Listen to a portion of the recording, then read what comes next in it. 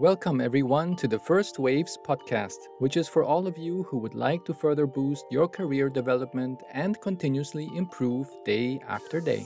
If you want to bring even more value for your company, bet on yourself, and have a great career in the corporate world, this podcast is for you. This episode is sponsored by Wave, Business Excellence Footprint, an environmentally friendly online training company that cares about your personal development. In today's episode, we're going to speak about the power of networking and how you can use it to achieve your career goals. I have the pleasure to introduce you to Matt Sitter, who lives in San Francisco, California, USA. He is the CEO of AFN, which stands for Advantage Foundry Network, which is a global CEO network dedicated to finding opportunity in change. In this role, Matt enables the collective and diverse wisdom of AFN members to help leaders deal with challenges, from dealing with their board to aligning their teams to driving their products into new markets. Matt is also the founder and principal of Kinetic Path, offering executive coaching, leadership development programs, and analysis of team effectiveness. Matt has developed multiple tools to assess communication within leadership teams, guide leader prioritization, and optimize their meetings. He has effectively advised leaders from various industries and companies, including technology, private equity, hedge funds, defense, real estate, healthcare, and more. Matt has been a student of optimizing performance through his experience as a senior leader at multiple organizations, including the McChrystal Group and other firms across healthcare, technology, and professional services industries. His philosophy has been informed by working with top leaders in the industry, the military, and the public sector. I am thrilled to introduce you to this amazing guest, Matt. Hello, Matt, and welcome to the First Waves podcast. It's so great to have you here. Hi, Juan. Thanks for having me. Thanks so much for your time. In a nutshell, could you please tell us how did you get to where you are today and what is your passion? So all careers are a long and winding path. The earliest part of my career after going to business school, I was working in a variety of healthcare firms, thyroid cancer diagnostics, cardiovascular diagnostics, electronic medical records. And the common thread for me was that I was managing people that I did not share any of their functional expertise. So nurses, dietitians, software developers, all these people who had gone really deep in their field, and I couldn't have micromanaged them if I wanted to. So I had to lead by helping them understand, hey, where are we trying to get to and how can you contribute around it? And this really activated in me this desire to understand more about how organizations and teams work well and make that my career. And I joined an organization as a result of that called the McChrystal Group, taking what the United States Joint Special Operations Command, which is the SEALs, Rangers, Delta Force, all these people you hear about in movies, they've got to work together. They don't necessarily even like each other. And so how, in an environment where information was flowing so quick, how they actually changed how that all worked and information flowed.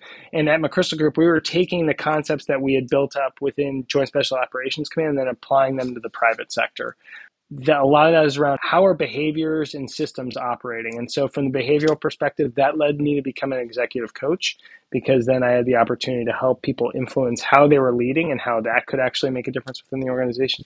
And then what operational systems are we putting in place to drive an organization to the right place? And so today I run a CEO network based on a lot of the concepts from that. And also I do executive coaching and leadership development. Wow, that sounds fantastic. And if I think about how you described it all, I think a lot of it was your curiosity that you had throughout your career. And every time you're curious about something, you started asking yourself new questions, and then you started learning about the answers. And that's how it always got you then to the next step and to the next level. I think that's right. Yeah. Intellectual curiosity, I think, is important for all of us. What are those things that interest you? If you want to ask more questions about something, very naturally, you're going to find yourself in situations that stimulate you and make you want to do the best job that you can. So that's why I think if we are parents of little children, and when the children start to get into the age of asking a lot of questions where we get so annoyed, it's actually wrong to tell them to stop asking questions, because it's a good thing to have. Yeah, because if you are then later on growing up to become an adult and then later work in business, it is actually good to be asking a lot of questions. And even those silly questions are also good questions. So sometimes one should not be too hard when to say to the kid, hey, stop it. You need to get out of that phase. Right.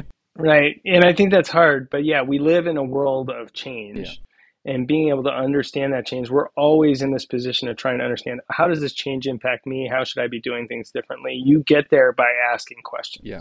And if I look into the toolbox of process improvement, there's one tool that's called the 5 why.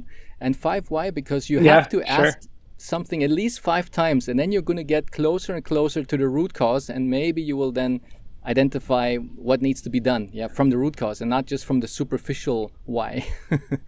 And absolutely. Wow. So what would you recommend for employees who are starting off with their career, and these employees aspire to become the leaders of tomorrow? What would be your things that you could say, this is what I would recommend? I think there's all sorts of things that you can be doing. I think that, having that general mindset, intellectual curiosity is really important. Thinking conscientiously about the network that you're developing matters a lot. Some of the statistics that I've seen on how networks influence your capability to actually grow your career. So someone who is consciously focusing on their network, they're 35% more likely to receive top performance evaluations, 43% more likely to receive a promotion, 42% more likely to be retained. So all these things are positives when you're thinking about your career and how you're actually driving it. And the people around you, no matter what, your own performance matters a lot, but how you are working with and through people will matter even more as your career continues to evolve and grow. That's so powerful. A lot of people think when I get now to the next level, I'm just going to burn my bridges, and everybody who helped me get to that level, I don't care anymore about, because that was the people who helped me get here. But now I need to look for new people around me. And that's sometimes I think it's not the right mindset to have, because we should always still be in contact with people who have helped us to go the next step in our career, but still stay in contact with them, because one never knows what the future is going to bring. Maybe that person's going to be your future manager in 10 years from now. Yeah, you don't know where things are going to come back around. And also, there's a lot of twists and turns that happen in our careers. The idea of staying with one company throughout your entire career, that's out the window. That's not going to happen for many people at all. In fact, with younger generations of workers now, they're a lot of times doing side gigs as well. So they're thinking about, hey, what else can I be doing? I'm a portfolio of work activities. I'm not just working for one place, which increases the likelihood that you're going to come across these connections that you had in the past. And, with some of the tools that we've got, like LinkedIn now, you can actually say like, okay, I have a reference now on what's going on with Juan's career. I can always come back and say like, hey, Juan, how are you doing? I've got that opportunity to be able to look at that in the longer term. Yeah, things are really changing. And I think the way how we did networking a couple of years back is totally different the way how people are doing networking today. And also the speed of networking is crazy. Yeah. Well, one of the concepts that you and I talked about earlier, and I think it's relevant for how people think about it, is this idea of Dunbar's number. So Dunbar's number is 150. Does not truly matter what that number is, but the idea is that 150 being the number of relationships that any one person can actively manage at a given time. And so that 150 will change over the course of your life, and it includes absolutely everyone. So this is your family, this is your friends, and these are your coworkers.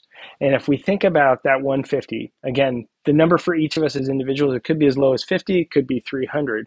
But this is a scarce resource that we should be actively thinking about managing. And if it's a scarce resource, we should be deliberate around it. And so although you may have connections that you've had in the past, they may move out of your 150. You could still go back to LinkedIn and reach out to them at some point. But these relationships that you're really spending a lot of time making sure that you are cultivating, thinking about what are those relationships that are really important to you for those objectives that you're trying to reach next. And what that means for who you're talking to, how you're talking to them, how you're actually getting involved with conversations with them. And that's really where one starts to realize, well, what is the quality of the people who are around me. Yeah, if I have a specific goal and I want to go one direction, but a lot of people who are around me are actually doing other things that are not aligned with my goals, then maybe I really have to reevaluate who I'm spending time with, yeah, my valuable time, so that these people together as a group, I can also motivate them, they can also motivate me, but that we are actually going towards the same direction and we have the same beliefs, the same vision, values, and so forth. Yeah, and you get different things out of different people in your network. So thinking solely is just like, hey, I need to be focused on only my industry connections. Well, there's people in your network that provide critical support to you in some other ways as well. And so one of the things that I have utilized is it's called the Leadership Network Diagnostic. That actually helps you look at, around the top 15 people within your network, and gives you a sense on, all right, what do I rely on them for? What's the depth of that network? How is it diverse? How are they helping me perform better? How are they helping me actually recharge my batteries as well? So having this sense around, you can say like, hey, I'm trying to build my network. I want to understand anything. Sometimes you need a framework on top of it to say like, all right, here's what my network looks like right now. Here's what I want it to look like. And then you can build up action steps from there. And as an employee who is looking ahead and would like to have a nice career development, what would you say, how important is the ability to do networking, to be good at networking for him or her to succeed in their career development? So, we talked about some of those stats earlier. I do think your network's going to matter. That's going to be what drives opportunities for you going forward. The people that you know and being able to develop relationships with them. So they're a reality. I wouldn't necessarily put the label on it saying like, oh, I've got to be networking more or something like that. I would go back to this idea.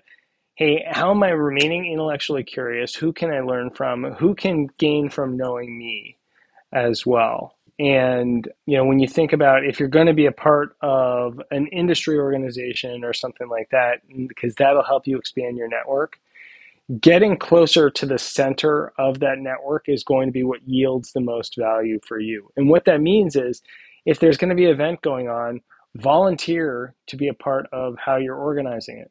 For those people who are more introverted and don't want to be out there meeting everyone, this is actually a great way to do it because you've got tasks that are oriented with what you're trying to do. So you're saying, all right, got to help organize this. I've got to be sending out invites, things like that. It's not about, hey, I've just got to meet people. As I'm trying to get things done. But this gives you a much broader view of who's actually in that group and gives you excuses to have the conversations that you want to have. Wow, that's pretty good advice. Yeah, I remember if I look back, one of my employees was a fantastic project manager, but not many people within the organization knew who that person was in my team. And even though when we did the year-end review and I said, okay, all your goal achievements were fantastic, you did all the great projects, you get the results, but not many people know you in the organization. And the only way for you to be able to then find better projects and identify more, I would say, improvement potential within the company, then you need to expose yourself. You need to be out there. You need to somehow connect with other managers, other people, other departments, because otherwise you will never have that exposure to new improvements that you can identify. And it was really amazing because that person then really put it as their goal for the following year. And it just started as a very simple thing. This person was just having lunch with some people from other departments within the organization. And that way it just expanded his networking within the company. And then suddenly he had access to other things that were happening in processes that could be improved. And then he had a project idea that where he could help them. And then he solved that problem that they had since years. So it's just so magnificent to see how just simple things like getting to know more people and adding them to your network, not only it's good for you, but it's also good for them as well. I think what was so critical there was it was a deliberate goal for him. So, he's like, okay, this is something that I want to be able to get done. What we've seen is the people who have the best ideas within an organization are people who are connected to people who are unconnected to each other. So they act as this clearinghouse for ideas. They can be an integrator of thoughts because they're hearing about a lot of things from different people. And if they're actually connecting these two groups that would have otherwise been unconnected, they're actually providing a tremendous amount of value. Being in a network is not a zero-sum game. There's a lot of ideas that'll never, ever come up unless you're actively trying to talk and learn from other people. That's powerful. For the next question, it might not be that easy, but what would you say are some do's and don'ts for employees who are starting out with building a network? Well, so I think one of the things this happened during the pandemic where transactional communication increased a lot. When you think about transactional communication, think about buying a cup of coffee. Okay, if I go to a Starbucks and order a cup of coffee, I give them money, they give me back the cup of coffee. That person who made that cup of coffee for me doesn't know or care if I was actually just thirsty and I could have needed some water, right? So there's this context that could have been driven around that. And when you think about transactional communication, it's I'm only reaching out to you because I need something. You're only reaching out to me because you need something. And the value of transactional communication is really easy to see. Did I get what I want? And did I get it fast? But all the context is missing around it. So think about how you're actually providing context or gaining context as you are communicating with someone. Just wanting a particular thing and looking at it as a transaction is not going to be a win for you as you're thinking about your network. The other thing I would think about, and this can actually be along the same vein, is as you're trying to build your network or as you're trying to learn about people in your office or otherwise, if you can identify some of their values, if you conscientiously going into it and saying like, hey, what's important to this person? What am I learning about that as a result of this conversation? It changes the conversation and subsequent conversations quite a bit. If you have a good understanding of what's important to them, you can actually frame your thoughts so they are more likely to stick with that person. They're more likely to be understood. Fantastic. That's where, again, curiosity comes into play, and that's where empathy comes into play again. Yeah. So that's where you need to, absolutely, as an employee or as a beginner in this world of corporates, that you need to somehow like step out of your body and try to look at the situation from the point of view of the person in front of you. And if you get better at that, then you will be much better at your communication as well. Yeah, and some of us just need like that. Again, your colleague who set the goal of connecting with more people, if you go into a meeting saying like, hey, all right, I got to get done the objective of the meeting, but if a secondary objective is understanding the values of that person, it's more likely to happen. Yeah, so true. And could you share with us a success story of someone you know who did really good with networking? So a colleague of mine, he was in the Navy SEALs for a number of years, enlisted person in the Navy SEALs, and became a Master Chief. Officers say this is what we're going to do, but the Master Chief is really the person who makes everything happen around it. And as you could imagine, what they are doing in the SEALs is quite a bit different than what you might be doing in the consulting world. But as a result of the relationships that he built and the competence that he was able to display, we ended up working together at a consulting firm and subsequently worked together a lot as a result. But he had to display that competence and be able to show that he could understand a variety of things. And his experience, if you just looked at his resume, would never ever translate to management consulting. But because he was able to show what he looked like in action and how he was able to do many of the skills that are really important in terms of that relationship building or being able to be understood by folks, that made him a great person to move into this other career path. Yeah, and that's usually not like the normal thing that you would think about. Yeah, nobody would ever come to that realization that exactly that aspect will make him advance in such a different direction in his career. Who you know is going to matter a ton. Yeah. I think that is what it comes down to. And so making sure that you can be known and understood as well is really important. Then people know more how to look out for, hey, what are the right things that are going to be opportunities to put in your lap? Yeah. Yeah, I like the final words that you said, the opportunities that are put in your lap. It's because sometimes people think, well, is there such thing as destiny, or is there such thing of that somebody just crossed my path because it was just coincidence or because it was for a reason? Yeah, and somehow, I always have to believe that some people just cross my path for a reason because I have a specific goal that I am visualizing for the future. And I think if I really visualize that over and over again, I'm just attracting that like a magnet towards me. And that magnet is also then bringing other people to cross my path. And I'm saying, oh, hey, if I'm meeting somebody tomorrow, then maybe this person is meant to cross my path because this person will also help me go towards that vision even sooner. Yeah, one of the things that I've heard is luck is the combination of opportunity and preparation, right? And so if you're You can say, oh, that person's the luckiest person in the world. Well, maybe they won the lottery or something like that. But a lot of times we're making our own luck. We're actually thinking deliberately about those things that we're trying to have happen. And therefore, when these opportunities come across our path, we're actually more prepared to seize them. Yeah, that's so good. The listeners are very hands-on, and that's why my next question for you is, could you please give us an actionable step, maybe a tool or a technique that the listeners could apply after this episode? Yeah, I'll give you two thoughts on this. So one is that idea that we brought up earlier, saying, hey, if I'm in a conversation with someone, can I identify what their values are? All right, that's a great way to say, like, I'm going to practice empathy here. I'm going to understand what that other person's perspective is. Really easy to put that in, have it as a secondary goal of any meeting that you're going into. The other thing I would say is be a student of communication.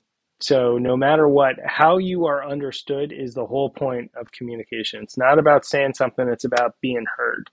And so the emails that you write, the meetings that you have, the text messages that you send, how are you being understood? How can you actually do a better job on that? And a lot of that is around how the person on the other side is understanding what they're hearing based on all their experiences.